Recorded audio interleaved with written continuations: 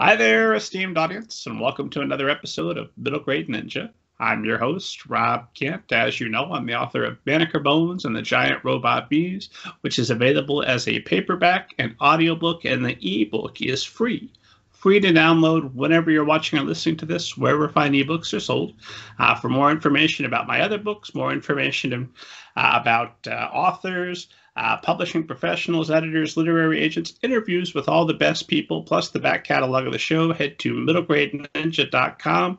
And that's all the intro we have time for. My God, Erin Entrada Kelly is here this evening. I couldn't be more thrilled to talk with you. Welcome to the show. Thank you. I'm happy to be here. Thanks so much for carving out time for us. Esteemed audience knows that I never summarize other people's books or other people's biographies. That's how I make sure that I make friends in the industry. So my first question is always, would you give esteemed audience kind of an overview of your background? Sure. So my name is Erin Entrada Kelly, of course, and I'm best known for writing contemporary realistic fiction for the middle grade audience. My best known work is the 2018 Newbery Medal winner, Hello Universe. I also received the 2021 Newbery Honor for We Dream of Space. Can't never remember what year we're in anymore. And my most recent book is Maybe Maybe Marisol Rainey, which is my first work for early elementary readers. And it's also the first book that I've illustrated. But I'm hoping we're going to be getting, if not direct sequels, similar works in the near future. It's planned as a series, yes. Yes. This is excellent news. And I was checking my notes. We were originally going to have a podcast discussion March of 2020, and then something came up. I can't imagine what. What was that? I don't know. But here we are. I'm so thrilled that we've got this opportunity to chat. I've got all kinds of questions about the book, all kinds of questions about you. In fact, I'm almost uncertain as to where to begin. So maybe the best place to start is at the beginning. What is your first memory of wanting to be an author? My first memory of wanting to be an author was as early as 8 years old. I read a lot. I was a little bookworm. I read a lot of Judy Blume, and at some point I realized that Judy Blume was writing words on paper, and I had words, and I had paper, and I had a pencil, and I just picked up a pencil and started writing my own stories, and I've been writing ever since. So it's pretty much been a lifelong ambition, a lifelong dream.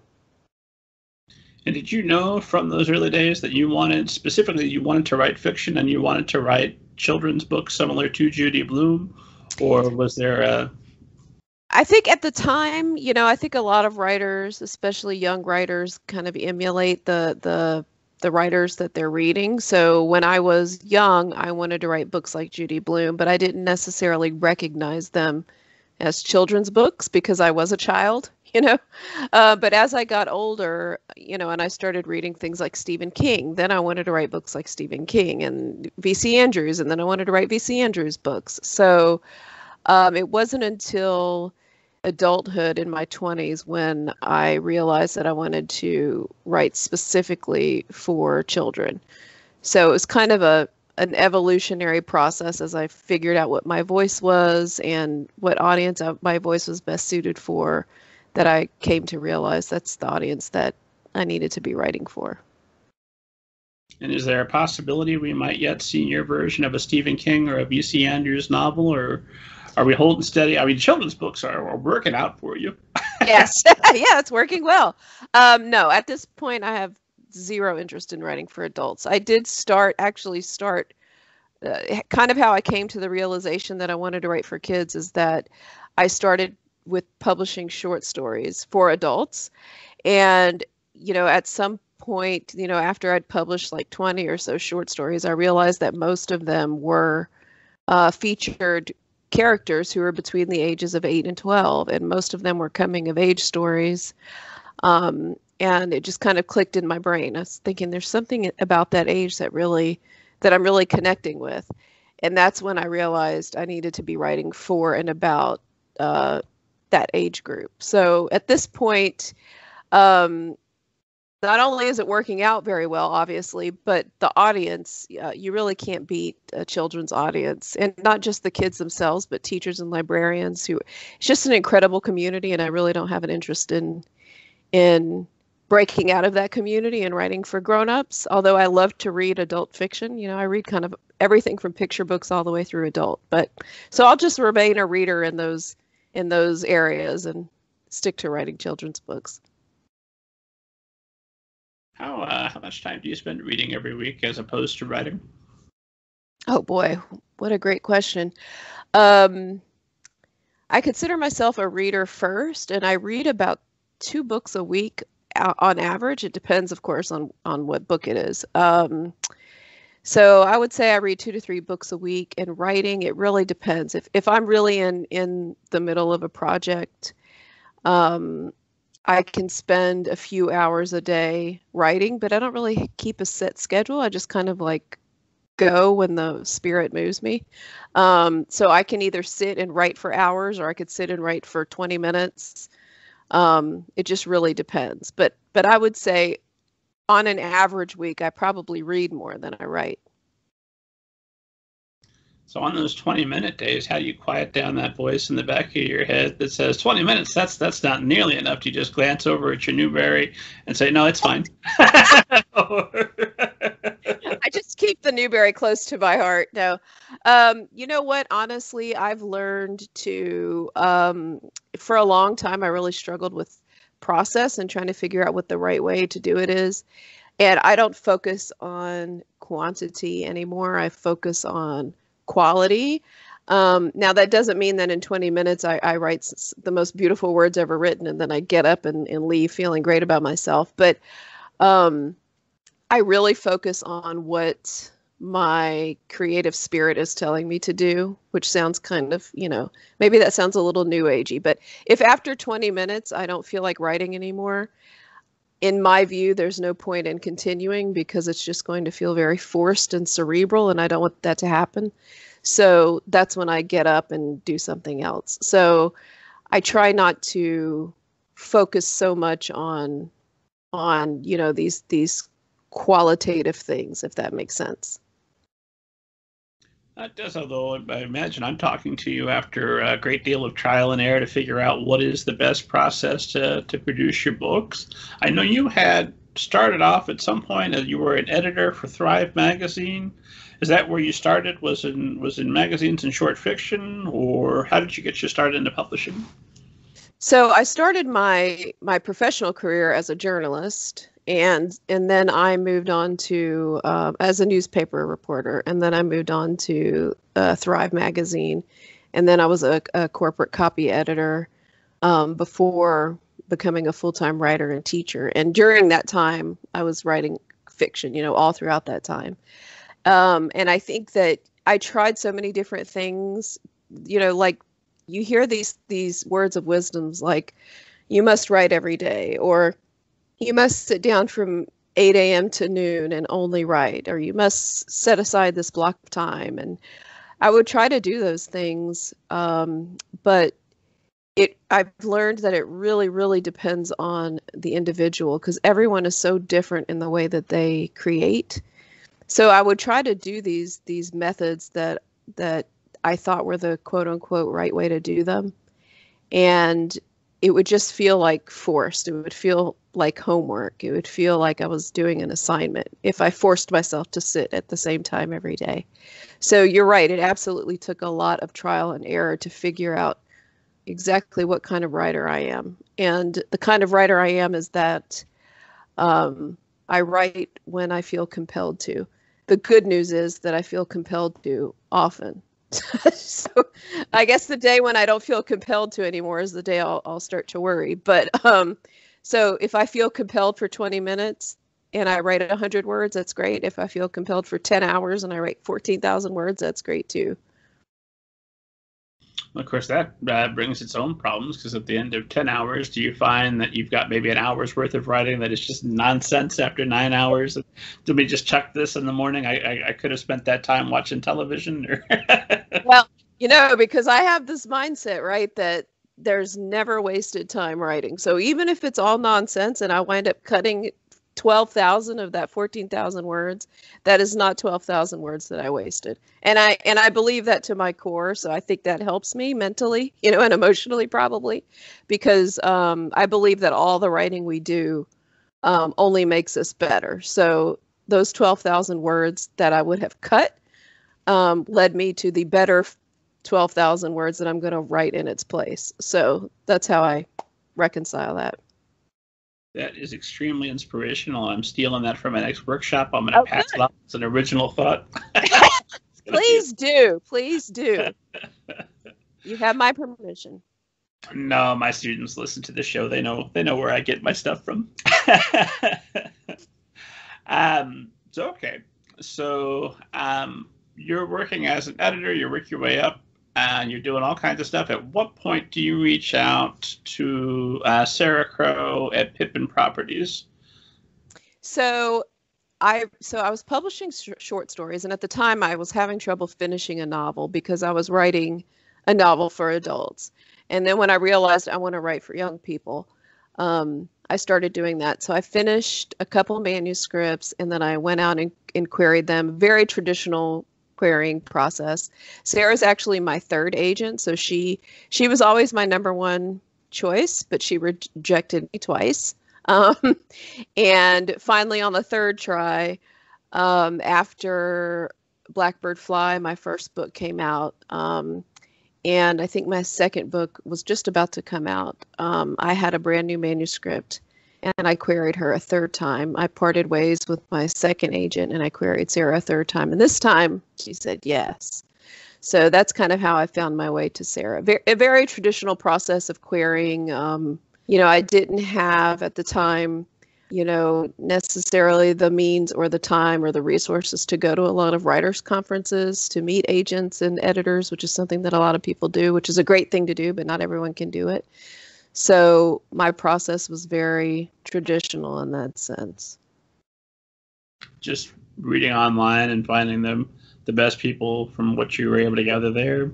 Yes, exactly. A lot of Publishers Marketplace, a lot of Query Tracker, a lot of Writers Market, a lot of research. I did a ton of research, but it was all online. Yeah.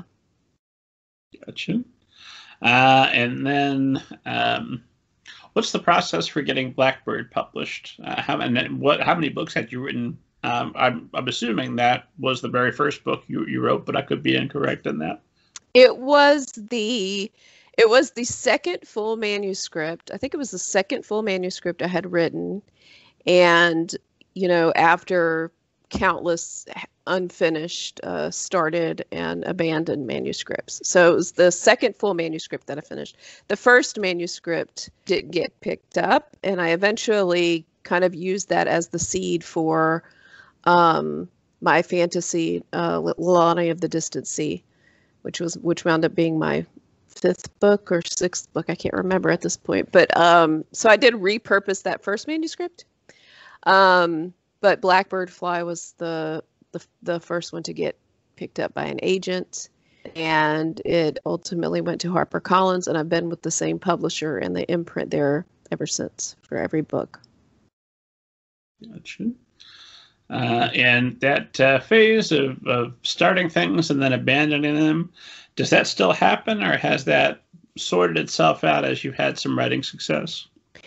That's a great question. It's for the most part sorted itself out. I still start some things and abandon them. I've become a bit more disciplined because contracts and deadlines, kind of force you to be more disciplined. But also I feel like I've found my path, so to speak, that I want to walk. And I still want to try other things. Like I love reading horror. Like I said, I was a huge Stephen King fan. I like reading kind of dark fiction, scary fiction. And I've tried to write manuscripts in that vein before for children. But I think that at least at this point, my voice is not well suited yet for that. And maybe it will be one day, who knows? I love science fiction. So one day maybe I'll try that and see what happens. But so for now, I still start things and abandon them. I still jot down ideas and abandon them, but I'm much more disciplined in finishing the things that I need to finish. Do you have like kind of a grand scheme of here is how I see my career? Like a big blueprint that you check every day, and like got my Newbery Honor after my Newbery Award. Plan is proceeding nicely, or that's a good question. I'm going to say yes and no, because obviously we can't control whether we win awards or what reviews we get. So in that sense, of course, nobody can plan that. But one thing that I always wanted for myself, and my dream when I started out, was that I wanted to be like Judy Blume, in the sense that Judy Blume has a large catalog of works, and you could get 10 people together who love Judy Blume, and you could ask them what their favorite Judy Blume book is, and you may get 5, 7, 10 different answers, because even though she has this body of work that is similar thematically and has a lot of things that make you know that it's a Judy Blume book, they're also very different and individual works. And that's the kind of writer that I wanted to be. I wanted to be someone who had a book that spoke to readers for different reasons. And in that sense, I feel like I'm not going to say I've done that, because that sounds like, oh, I've done that, but I feel like my trajectory has followed that well, because I feel like my books are very different from one another, but also very similar to one another. And that's kind of what I wanted for myself and my readers. Well, I mean, even at this point, I know that you're going to continue to write and evolve and do all sorts of interesting things. But already, I mean, readers who discover Marisol are going to maybe age up and then find We Dream of Space the next year. And they can continue to follow. And if you write some horrific young adult novels, they can keep going all the way to graduation. Yeah, that would be amazing. And then you have got an MFA as well, and you become a professor of children's literature. Is that right? Yes. Is that a full-time arrangement, or how does that work at this point? No, it's part-time. So right now, it's usually a class. So I teach at Hamline, low residency MFA program, which is part-time, and I teach at Rosemont MFA. And that's usually a class a semester. And it's mostly for several reasons. Number one, I love teaching, and I love talking about writing, and I love talking about books. And also, though, from a kind of a selfish standpoint, is, writing can be very solitary. It can be very isolating. And being able to teach in these great MFA programs is a way to build community for the students, but also for the faculty. And so it kind of helps get us out of our writer bubbles, which is important, because if you write, and that's what you do full time, it can get, you kind of get in this writer bubble. And I like to break out of that bubble and talk writing with other writers, with students. So that's the arrangement I have right now, teaching. Outside of the students, do you have critique partners, writing friends that you call up and say, hey, publishing is not for you today and I need to cry on your shoulder? Obviously, that's never happened to you. Maybe they're calling to cry on your shoulder. I do. I have one specific, I have more than one writer friend, but I have one writing partner, and every week we do check-ins to see what we're working on and swap pages if we're working on something. And that's been an incredible gift, because I didn't know how the arrangement would work out, because like I said, I don't write every day, and sometimes I can go a week or two without writing anything. So when we decided to pair up and keep each other accountable, I wasn't sure how it was going to work, but it turned out to be, one of the the best things. And it actually started right before COVID hit. We decided we were going to meet every week at the coffee shop. And then, of course, we met once, and then, we couldn't meet anymore. So then we FaceTime every week. And it really has kept me motivated. I said I write when I feel compelled to. And one reason I feel compelled to, or have felt compelled to this past year, is because I had this writing partner who I would swap pages with. And it was so great to sit there and talk things out with her about her pages and about my pages. So yes, I do have that community as well. I am curious, as you get closer to contract deadline, do you find yourself more compelled? A little bit longer each day. Yes, yes, exactly. And I think that it's very different. Writing to a contract, writing to a deadline is very different than not. So definitely having that contract and that looming deadline certainly does help me feel compelled. Because I know it's coming, right? Someone's asking for it on the other end, which is another good reason to have a critique group and a writing partner, right? Because someone's asking for it. You're accountable to someone else. I mean, at this point, if you've got an idea, how does it work? Do you sit down and I'll write a few pages of this, or is it if I've got a strong enough idea? At what point do you want to get your agent, your editor involved? Because you don't want to spend a lot of time on something that, well, could you write something that no one would be interested in? No, at this point, probably not. So maybe that's not a concern. Let's not figure that out. Let's test that theory. At this point, I involve my agent as soon as I have an idea, and I'll usually I'll write up a query letter, which is strange because she's already my agent, but it just helps me think. So I'll write up like a query letter and a synopsis, and I'll share it with my agent and my editor. And, and if it's a go, then I start working on that project. But because I've been so fortunate that I've been with the same imprint for all of my books, my editor and I and the team at Harper, we have a great relationship. So I kind of anticipate their questions, concerns if they have any, and it's a really great relationship. So, I can get them involved early in the process and feel confident going forward as I, set forth to write something. Now, that being said, that I haven't, whenever I wrote Lalani of the Distant Sea, which was my first and only to date fantasy, I was I don't know if concerned is the right word, but I was curious what the reaction would be, because I had written realistic fiction and here I was going to write this fantasy, and they were incredibly supportive. I mean, there was no discouragement on their part. So if I said, I want to write a space opera next, I don't know what they would say. But maybe it'd be the same thing where they're like, okay, we can try that, with like caution. But I don't know. At this point, I'm in a good spot at this point because I do involve them early in the process and have confidence going forward as I write the first draft. Are you a type plotter? I am, yes. I write an outline. I write a chapter outline, but I do change the outline as I go, as it needs to be changed, because sometimes characters take us on directions we don't plan.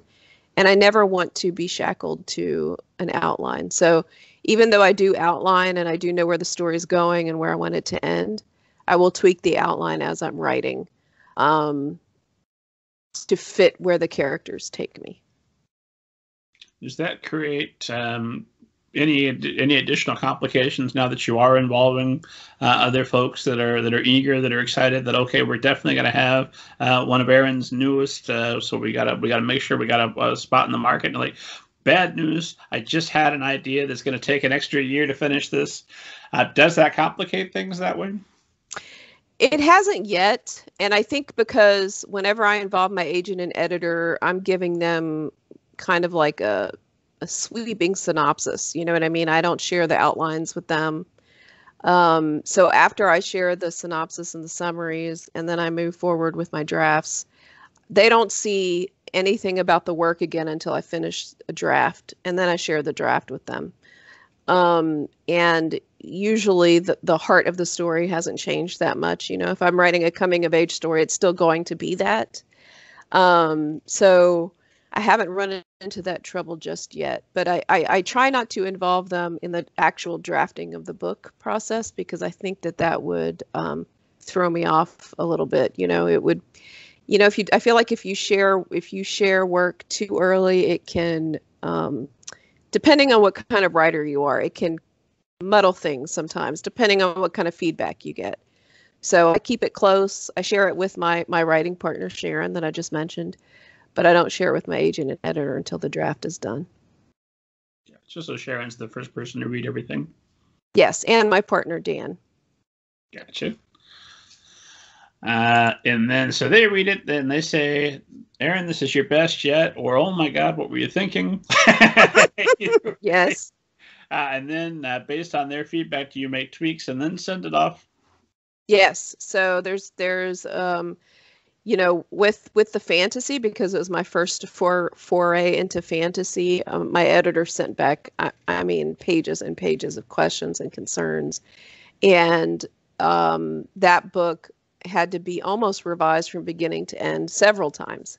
So that process, I would say on average, each of my books have been revised probably, I would say 4 to 6 times, you know, pretty heavily from start to finish before it goes into copy edits, you know, before it reaches those last stages of grammatical errors and punctuation and all that good stuff. So yeah, it's a process.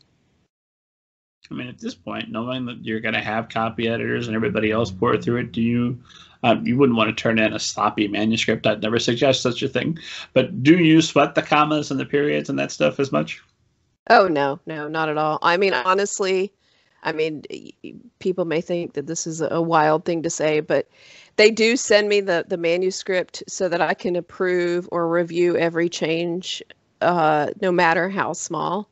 But there's times when I just almost want to say, you know what, just make the changes. I don't mean like structural changes. I mean, like, you know, they're very meticulous, right? And copy editors, I don't know how they do it, but you know, do you mind if we replace the M dash here with a comma?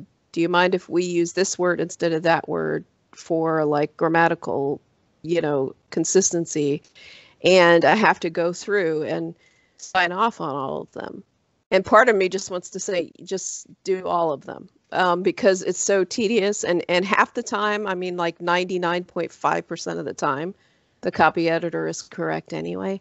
So, because they're not changing the cadence of the sentence or anything. It's usually something small and grammatical, which is definitely not, you know, my number one forte. But I'll tell you what, though, going through all those little comments and notes has made me a better writer, because then I think about them the next time I'm drafting, right? Because I remember, oh yeah, that this is, you know, it's not supposed to be lay, it's supposed to be lie, or whatever it is. Good for you. I get notes from my editor like, still haven't caught this yet, huh? No.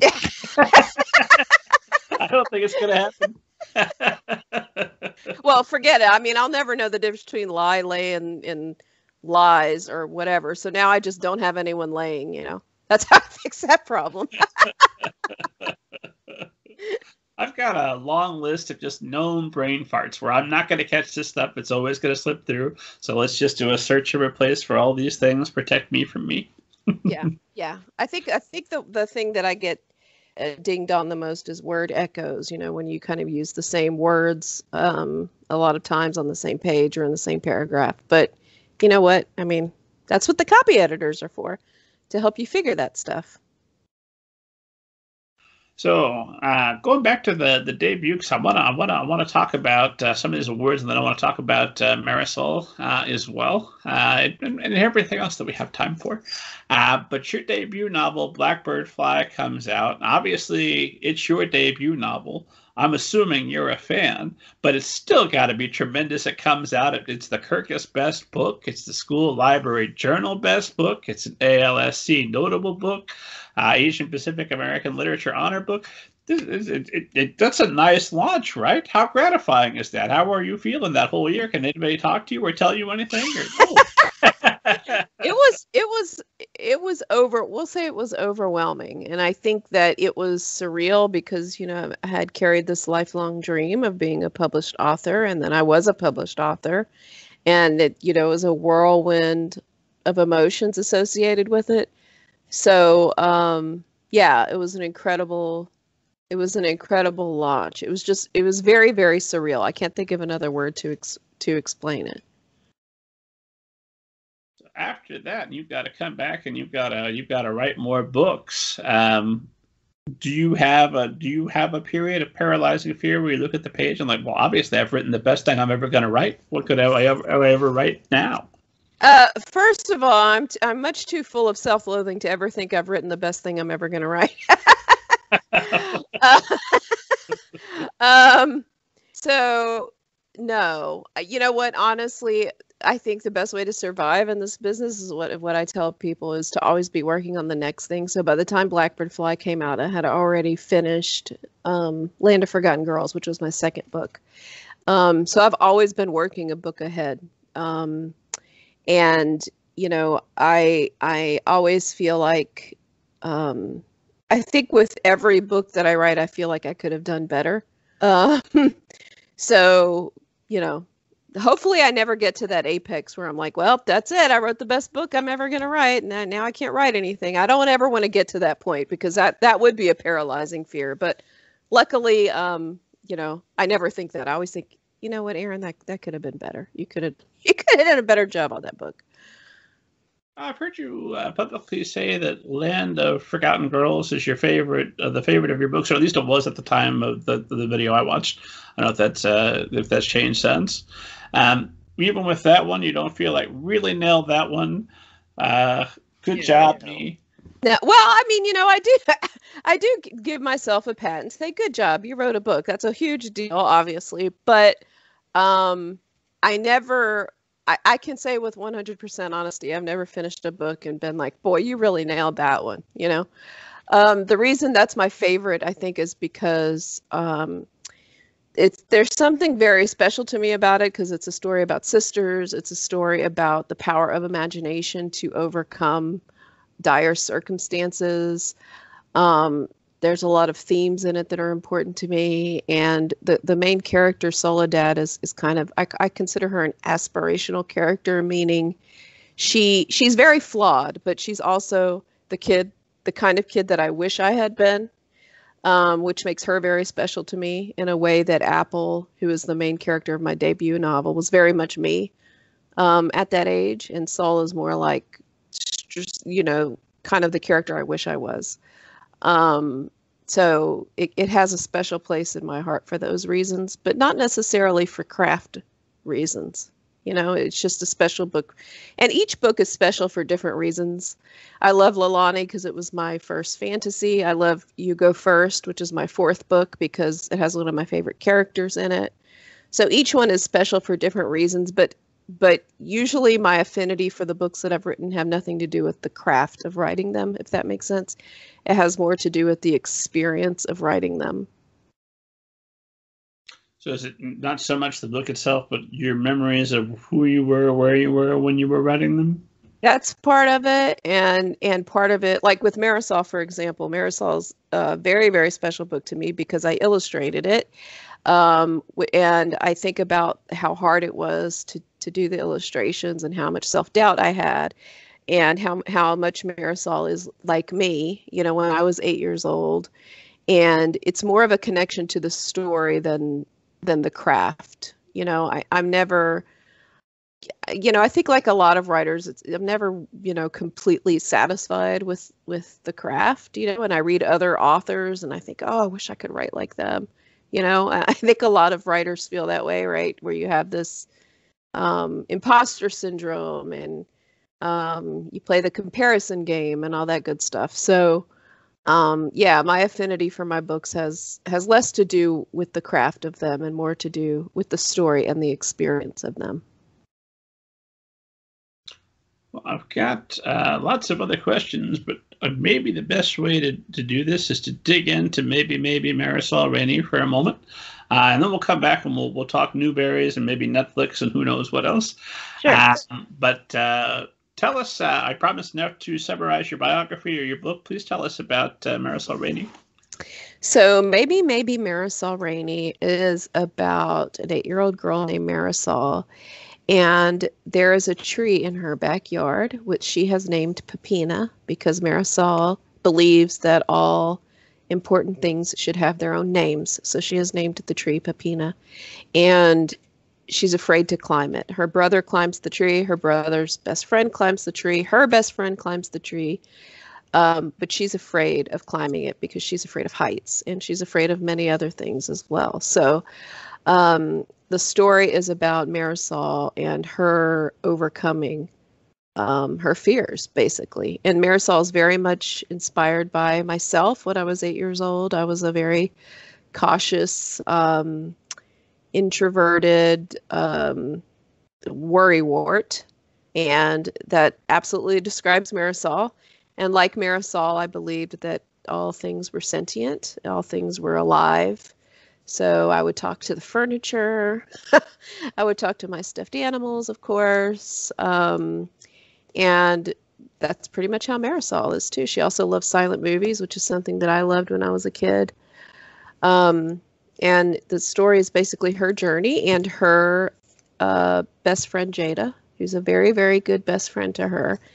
And there's a lot of Marisol's family life. Her mother's Filipino, and her father works on an oil rig in the Gulf of Mexico. So he's only home 1 week out of the month. And she has an older brother named Oz and a cat named Jelly Beans, because she names her stuffed animals and her real life animal after her favorite foods. So she has 4 stuffed animal cats, Nacho, Pot Roast, Banana Split, and Lumpia. And she has a real life pet cat named Jelly Beans, and she calls him Beans for short. I was so enchanted by this idea of naming a cat Pot Roast that if we get another cat, I think it's 50-50. I'm going to try and pull, I'll have to talk Mrs. Kent into it, but I think Pot Roast is such a great name for a cat. Yeah, I agree. So who would be the ideal reader for this story that you're hoping will pick this up? So the ideal reader would be someone who is just getting into reading books on their own. It would be, I like to think that it would speak to any young kid, of course, but specifically kids who know what it's like to be afraid of something, who will find a kindred spirit in Marisol, who is a worrywart. So if you're a little worrywart out there, if your listeners know little worrywarts in their lives, they would be an ideal audience for this book as well. Readers who want to read about a very endearing and special friendship. I think childhood best friendship is such a special relationship, and it's really celebrated in this book. And there's also a lot of humor in it. The illustrations gave me an opportunity to add little touches of humor and little peeks into Marisol's imagination. So even though Marisol is kind of a quiet kid, introspective kid, she has a very rich inner life and a very big imagination, which also comes through in the book. Follow-up from something you said before. Do you find yourself still talking to inanimate objects occasionally? I do. Not so much the furniture, but I talk to my car a lot. Her name is Polly. And yeah, so I probably talk to Polly more than any other inanimate object. Like the other day, my tire pressure light came on. And whenever that happens, I'll tap Polly's dashboard and I'll say, "It's okay, Polly. We're going to get your tires fixed. Don't worry." So yes, I still do. So one day, many, many, many days from now, when Polly, has run her last mile and it's time to retire her someplace, is that an extra hard day because you've developed sort of this mostly one way, but who knows? Who knows what the Polly's thinking while you're driving around? Who knows? Well, I like to think that Polly, wherever she goes, she's going to a better place, like all my other past cars. I actually had before Polly, a couple cars before Polly, I had a car named Stella, and I had to take Stella to the shop. And I was so used to calling her Stella that when I called the repair shop, I told them, I said, I'm calling to check on Stella. And there's like a pause, and they're like, who is Stella? And then I realized, oh, that's right. Other people don't know her name. I said, I'm sorry, Stella's my car. And then there's another pause, and it occurs to me that some people think it's strange that and some people don't think it's strange. A lot of people name their cars. And in fact, whenever Dan, my partner, and I started dating, I asked him what his car's name was. And he just kind of looked at me and he's like, my car doesn't have a name. Like, what? All cars are supposed to have names. Anyway, so I... The deal breaker then? It was not a deal breaker, but only because he then allowed me to name his car. So his car's name is now Jurgen. That's a bold move for a first date. Well, yeah. I mean, I can't possibly, and now Polly and Jurgen are in the garage, and I have a whole backstory that Jurgen is trying to like pick up Polly because Polly's like this, Jurgen has some miles on him. He's a little beat up Corolla, but Dan loves the car, and he's going to drive it till it falls apart. And Polly's, this little 2-door red, zoomy kind of car. So I like to say that Jurgen, tries to talk up Polly in the garage. So as you could see, I also have an active imagination. That is a lot for him to overcome. So I hope he's got a lot of personality to. Jurgen is very understated. He's a very nice car. He has nothing, he's not pretentious in any way. He's just being himself. I'm sure it'll work out. It occurred to me, I named my very first car, I named her Carla. And then a couple of people made fun of me, and I haven't done it since. So that's kind of. Oh, see? Well, now you have to go. You have to go do that now. I named my bike. I bought a bike, and the first thing I did was name her. And a lot of people ask me, how do you come up with the name Polly for your car and Gladys for your bike? And my answer is always the same. I always say, I just ask them what their name is, and they tell me. People give me like this look, and I'm like, that's my answer. Yeah, but look what you do for a living. Why would you not be overflowing with imagination? Why would this be a surprise? Right, exactly. Do you find that same thing happening with your characters? Do they let you know what their name is? Yeah, oh, that's such a great question. They do, and a lot of times I'll name my characters after young people that I've met on tour or at book signings, because I'll meet someone who either has an intriguing name or they themselves are intriguing to me, and I'll remember their names. And then when I'm drafting a character, or when a character is kind of arriving in my imagination, I will ask them what their name is, and they will tell me. And sometimes it'll be a name, that I'm already familiar with or what have you. But that's actually a character exercise that I do for all my main characters. Is I do a writing prompt, and it's also a writing prompt I give my students often, is tell me how your character feels about their name. Pretend that the character has walked into a room and you've asked them, how do you feel about your name? And then write a first person monologue from your character's point of view. And the reason I do that is because you find out a lot about a person based on the answer to that question, because there's nothing more personal than our names for whatever reason. Maybe we don't connect with our names. Maybe we don't identify with them. Maybe we want to change our names. Maybe we're indifferent. I mean, there's so many, there's like studies that show that the human brain responds differently when we hear our name than any other sound in the world. And I find that so intriguing. So I do that exercise with all my characters. I ask them how they feel about their name. And when they tell me, their personality comes through, because if they're kind of quiet and hesitant, that's how their monologue will come across. If they're very bold and outspoken, then that's how their monologue will come across. And I find it a very helpful exercise. Do you start with, well, before I ask that question, I guess I should ask the obvious. With 3 names, Erin Entrada Kelly, how do you feel about your name? Great question. So, I'm at peace with it at this point, but when I was growing up, I did not connect with the name Erin at all. And for what reason, I have no idea. I think when I was a kid, being the little worrywart that I was, I didn't have a ton. I mean, this sounds very sad and dramatic to say, but it's honest. I didn't have a ton that I liked about myself when I was a kid, and that included my name. So my name could have been anything, and I probably would have thought it wasn't a good name. I really wanted to have like a big fancy name like Stephanie. This was the 80s, and there were a lot of Stephanies. Or a age of Stephanie. Yes, it was. It was a very popular time in the 70s and 80s for Stephanies.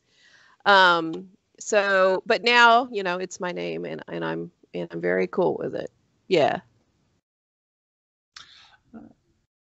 So, so many follow-up questions, but when you're deciding on a character, do you sit down and do you write like a character sheet, all the information, and do you start with the character? Or is, okay, I'm going to need this type of person in the story to serve this plot function. What type of person best serves that function? No, not the latter. I do the former. So all of my books start with a character. And all of my plotting happens through characters. So I never think, okay, this is my plot. Now, what characters do I need to populate the plot? It's always, who are my characters? What does their world look like? What are they afraid of? What do they need to overcome? What do they want most out of life, internal and external? What's preventing them from getting those things? What kind of person are they? What's it like to be them in the world? And that's how the plot comes to be. So it's never the other way around, if that makes sense. It's always character first. And then with Marisol, you mentioned that you grew up in a small Louisiana town. Your mother was an immigrant from the Philippines. You're afraid of everything.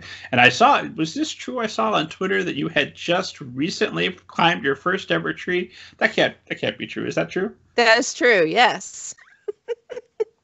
No, your whole life, not one tree? No, I was afraid. I was afraid I would fall.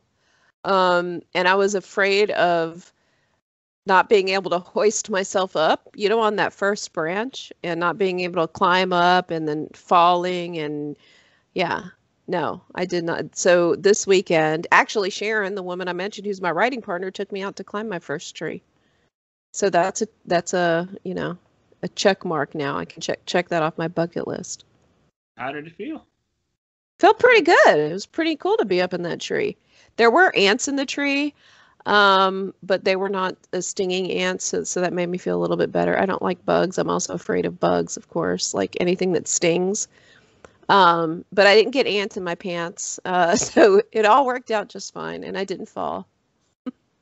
Wouldn't that be a great cosmic karmic moment to get up in the tree and you get bit by ants? Like, I was right. I never should have done it. Exactly, right? I get bit by ants and then I fall out because the ants are attacking me, and yeah. Avoiding spoilers. So that means fictional characters of yours have climbed trees and overcome tree climbing fears prior to you. Was it, I'm just curious, so you must not be the type of writer that feels like you have to go out and do the things your character does to be able to firsthand report that like a journalist. Like, I've got a friend who went to an exact road and put water on the street to figure out which way it would run to simulate blood for this action scene he was writing. Madness. Like, dude, just lie. Nobody's going to call you on it.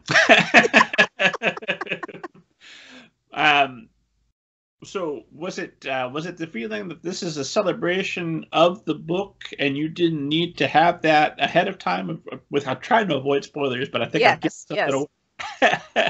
I think for me it depends. I will go out and do the thing depending on what the thing is. For this in this instance, I don't know that it did occur to me to go out and climb a tree as I was writing this book, but I just never got around to it. Maybe I was just kind of like putting it off.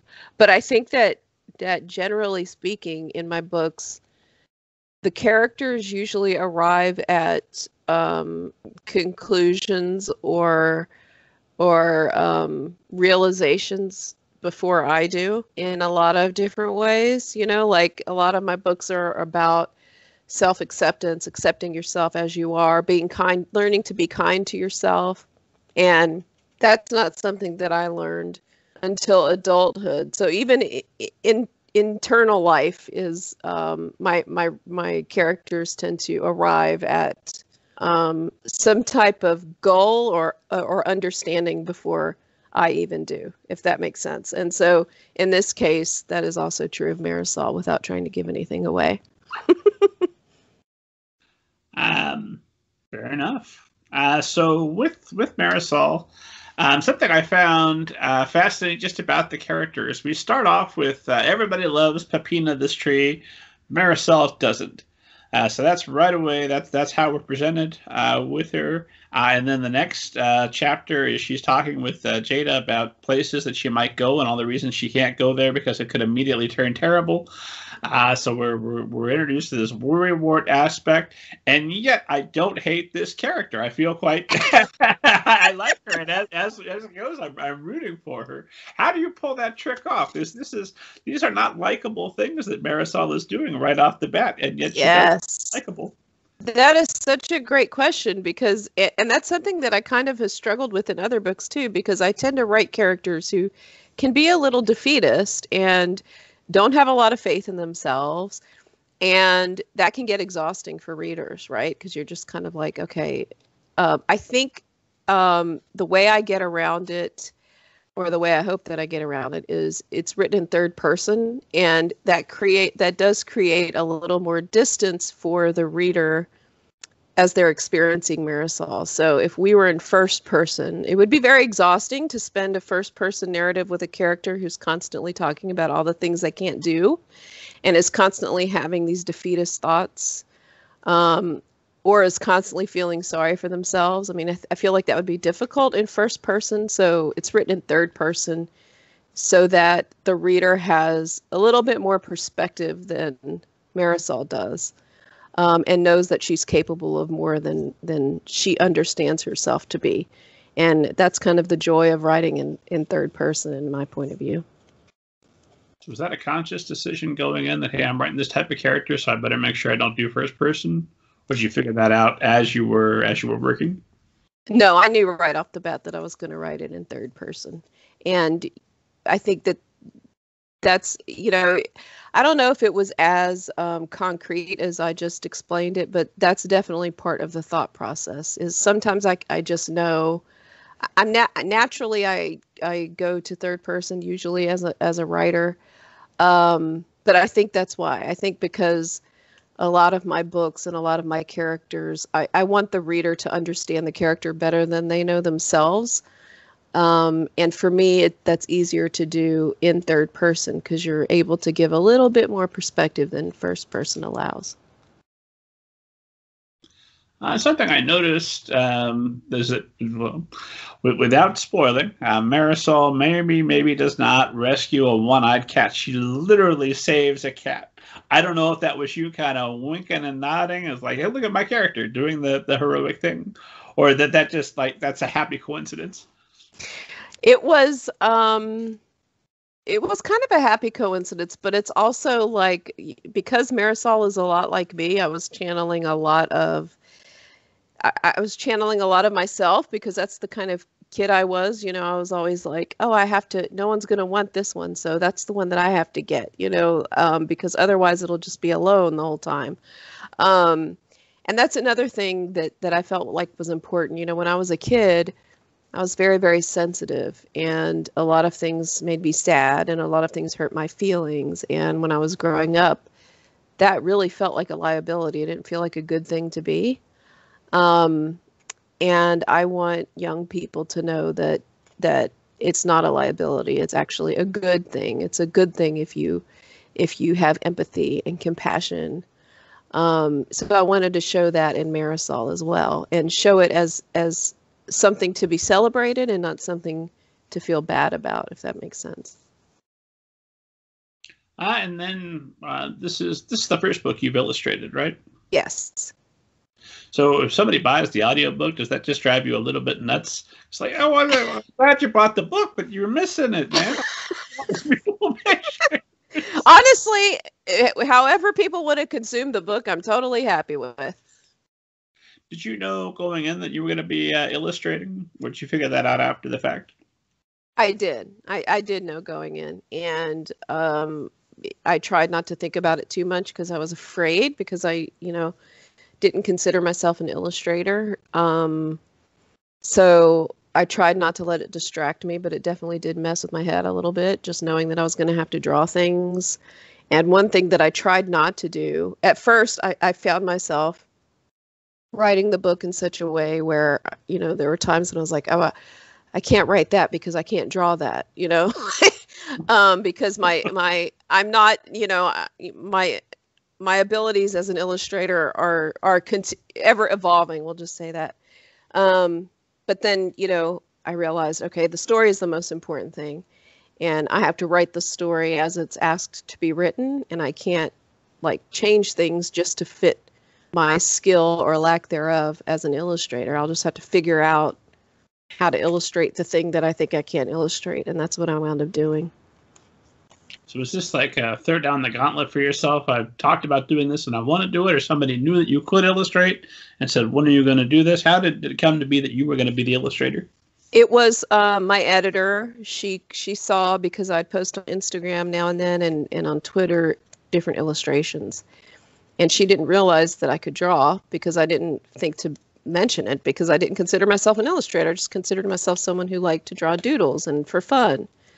And when she saw that, she said, oh, you can draw. And I could see the question marks, floating over her head. And that's how it came to be. And she really believed that I could illustrate this book. And I believe her now that the book is done and out and has illustrations. But at the time, I thought, she doesn't know what she's talking about. But she cheerleaded me the whole way. And and thanks to her, it got done. But it was definitely not my original idea. And if you're comfortable sharing, what is your editor's name? Virginia. And Virginia, if you're listening, you are welcome to come on the show anytime. Oh my gosh, we'd love to have you. So you're going to illustrate the book. Do you keep it completely separate, where you sit down and you write the full book and then start figuring out what everything is going to look like? Or are you illustrating part of the way to keep the story building in your mind?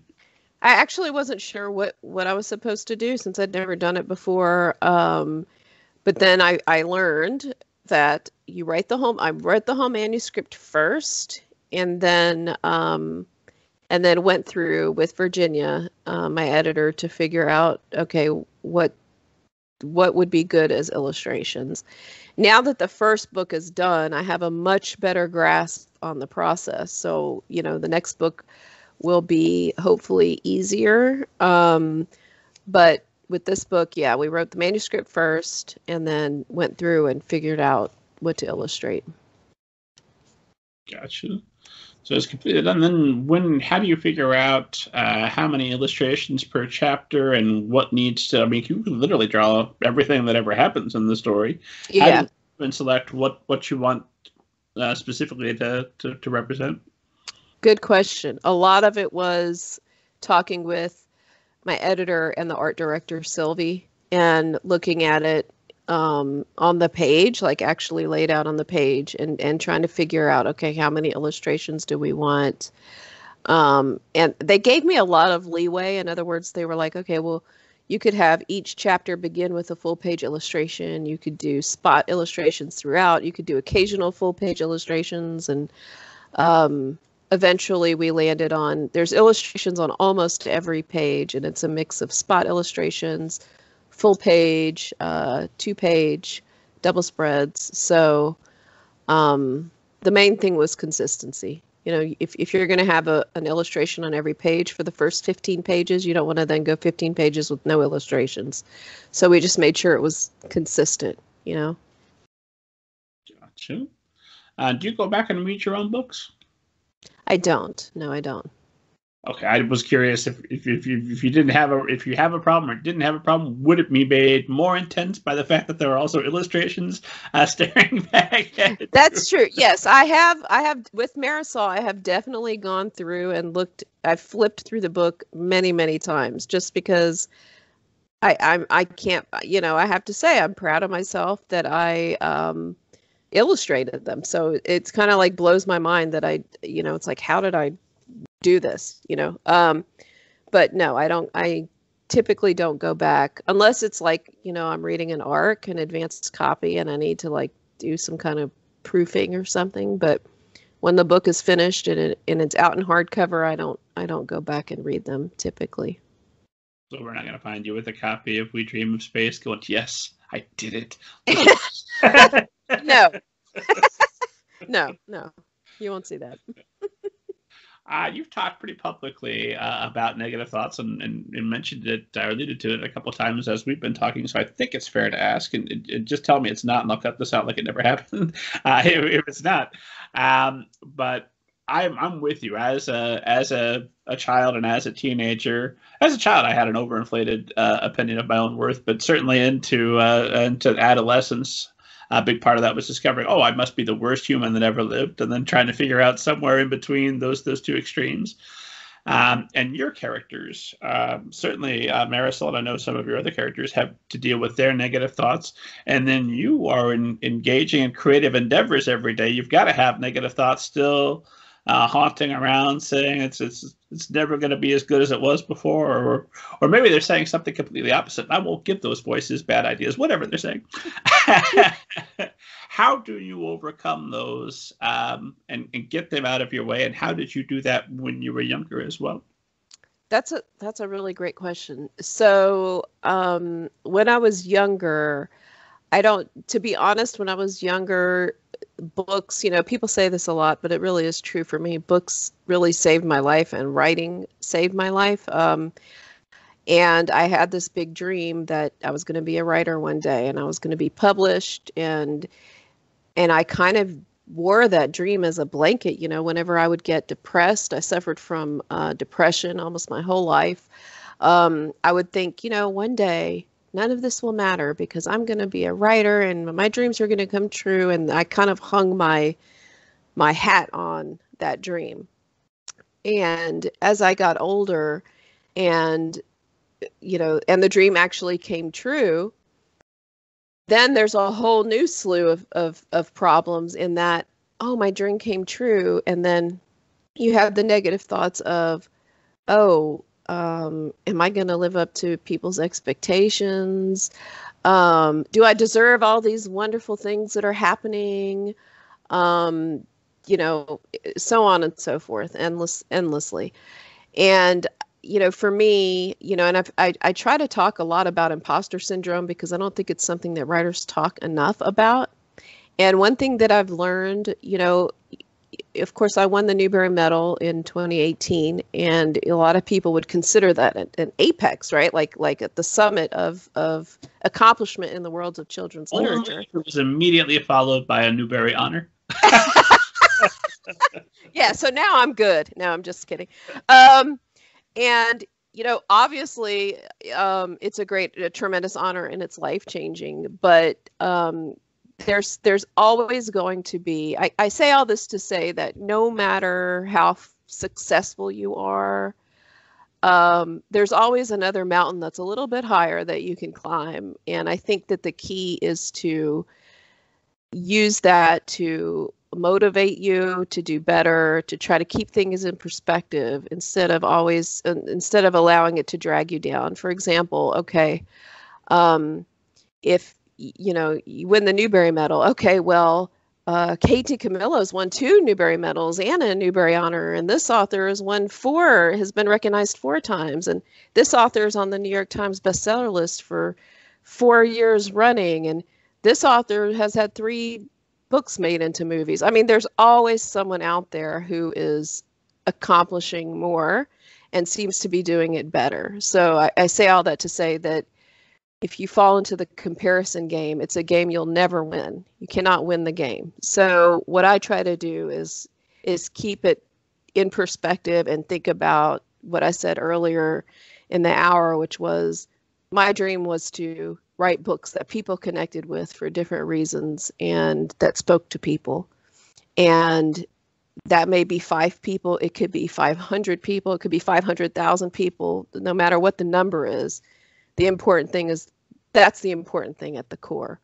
So I try to keep things in perspective, and I try to use all the self-doubt to just propel me, to motivate me to do better. Okay, well, if I don't like what I did in this book, maybe I'll try something new in this book. Maybe I'll try writing, like I said, a science fiction or something, like always trying to do better and evolve. And I think that helps quell some of those whispers of self-doubt, because you're always striving to do better while also recognizing that you'll probably never be the best because it's an arbitrary title anyway. Well, for all those writers listening, just know that even if you manage to bury all of your contemporaries in the dirt, you will not top William Shakespeare. He's got the trophy. Always doing better. And it's entirely possible he has no idea. That is absolutely entirely possible, yes. So, okay. I asked you about negative thoughts. Now let's talk about something overwhelmingly positive. I love this story, and I want to live vicariously through you for just a moment, because you get the how's this go? You get a call for the Newbery Medal. How does that lead to you quitting a job that you're working? Tell us that story so we can all experience it vicariously through you. Yes. So my third book, Hello Universe, came out, and I was working as a copy editor for a corporate healthcare company. And I get the phone call whilst I'm on my way to work. I'm on 95 driving into Philly, and I get the call that I won the medal. And what the medal does is, your life pretty much changes overnight, because your book almost immediately goes on the New York Times list. I think it went on the list the following week. And then you get all these foreign rights people interested in publishing your book in other languages. So you get a lot of foreign rights deals. And then my first 2 books then earned out, which they had not earned out yet, but when Hello Universe came out. So all this amazing stuff happened fairly quickly. And it was in, I can't remember when I got the phone call. It must have been in January. But by March, I was able to quit my job and, write full time, and then eventually teach part time. So that's how it happened. It was pretty quick, I have to say.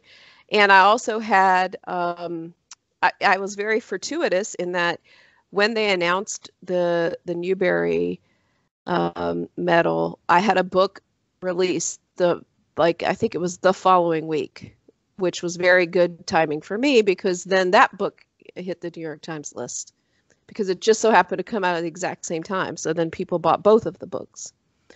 So it was within a few months. I bought everyone on my floor at work pizza to celebrate the New York Times being a New York Times bestseller, which is the dream of many an author, including me.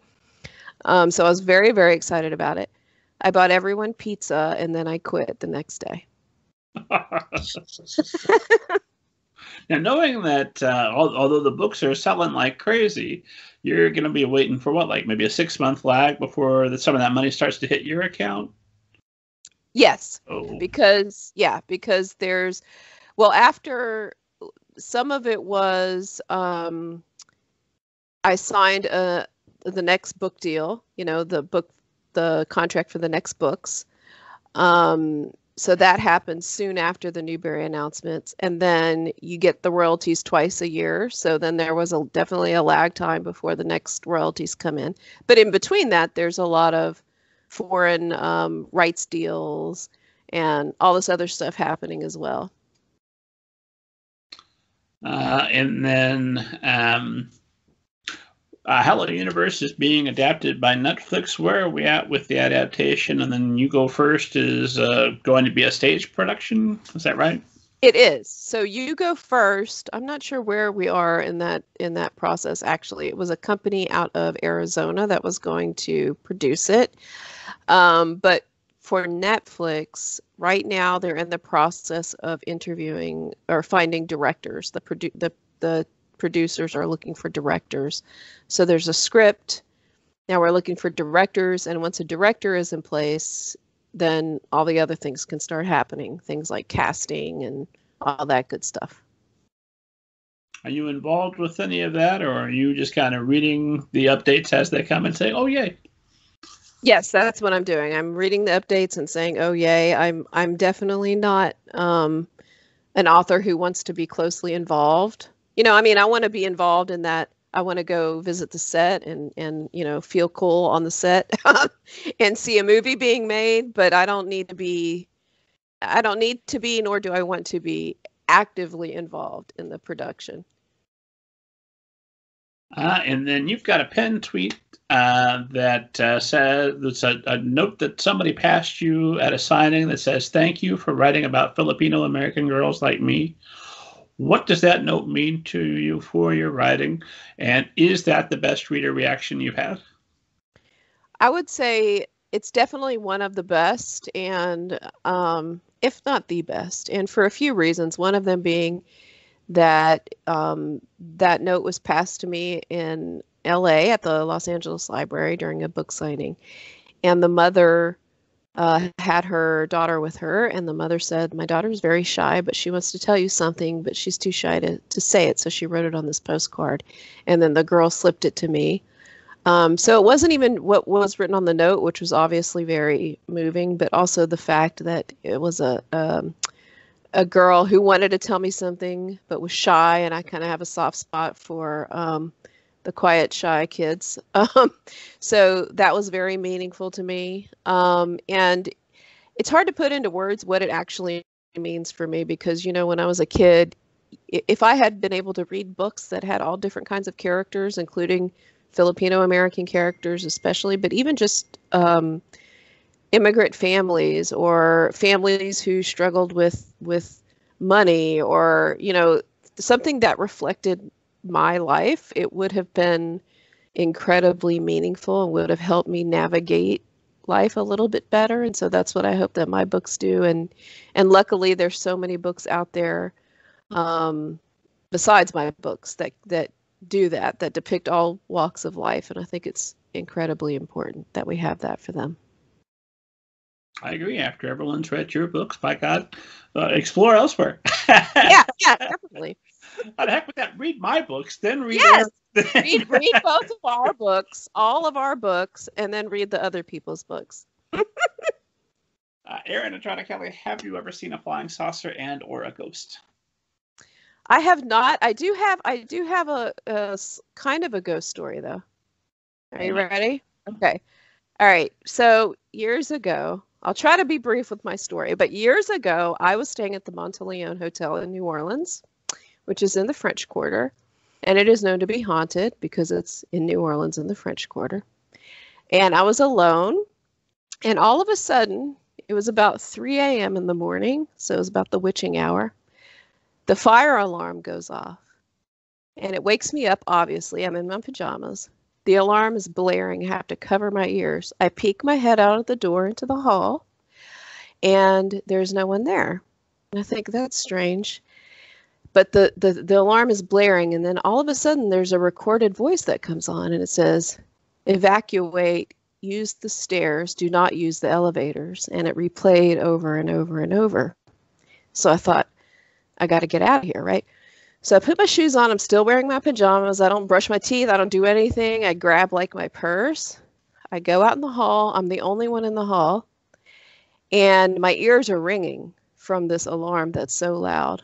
And I'm covering my ears like this. And I'm on the 14th floor. So I go down the stairs. And I'm the only one on the stairs. And I think, what is going on? Should I have taken the elevator? Did everyone else take the elevator? But I'm just following the orders of the recorded voice over the thing. And the whole way down, I'm still covering my ears because the alarm is so loud. I get down to the lobby door. I push open the door. I step out into the lobby. And all of a sudden, the alarm goes off. And all these people turn and look at me because I have just like bounded into the lobby somewhat frantically in my pajamas with my hair tangled from sleep with both my hands over my ears. And I'm looking at them and they're looking at me and there's no alarm. So I go to the front desk and my ears are still ringing from this alarm. That's how loud it was. I cannot stress to you how loud it was. I go to the front desk and I say, "Are we supposed to be evacuating?" And the guy at the front desk says, "I don't know what you're talking about." I said, "The fire alarm." And he said, "What alarm?" And then he called the manager and the manager came and the manager says there was no alarm. And lo and behold, I was the only person apparently in the entire Hotel Monteleone that heard this alarm. And it went off as soon as I stepped into the lobby and no one knew what I was talking about. That is the start of a really fantastic novel. So you should save that story, and I'm looking forward to reading the expansion. What else do you hear that no one else can hear from that moment forward? And I want to hear from people. If anyone's ever experienced anything like that before, please tell me, because I'm telling you, that alarm was so loud, my ears were ringing, and I was the only one who heard it. That is a fantastic story. You built in the suspense. I was on the edge of my seat. If that didn't sell some books, by golly, nothing we're going to talk about this conversation. That's right. This has been wonderful. I'm watching our time, and I know we've come right to the end of it. Thank you so much for making time for me, for esteemed audience. My last question, there's always some variation. If there was something you could go back and say to yourself at the start of your career, or wherever in your career would have been most useful, some advice you would have given yourself that would have made a huge amount of difference and might make a huge amount of difference for everyone listening, what would you go back and tell yourself? You know what? I think I would keep it simple and just say, don't worry, everything will be okay. Would you have believed you? Probably not. Because I'm sure people did tell me that, and I probably didn't believe them. But I would keep it simple.